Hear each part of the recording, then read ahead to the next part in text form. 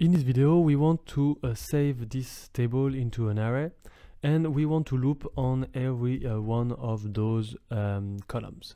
The idea here is going to be to display the header of each column to just make sure that the loop works. So to do so, we are looking at using four variables: one to identify the worksheet we're going to work in, the last row and last column, so just to be able to identify where the data is, and then saving all of this into one array underscore data variable. So first off, we're going to identify the worksheet here, set ws underscore sheet equal worksheets position number 2, and then we're going to find the table's limits with the last row and last column. So the last row is going to be looked at from the perspective of the first column, and then the last column is going to be looked at from the perspective of the first row.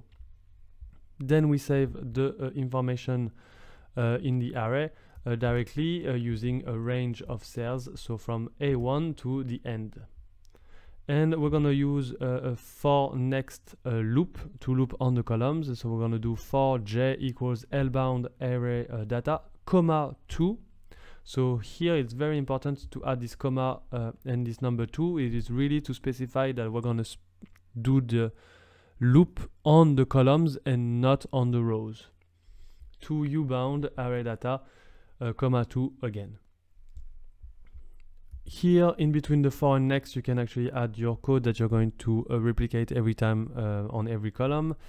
Here we're just going to display a message box just telling us what is the header of the column and the number of the column also at the same time. So here when I launch the macro, I can see the header of the column number 1 is name, and the header of the column number 2 is number, which is accurate.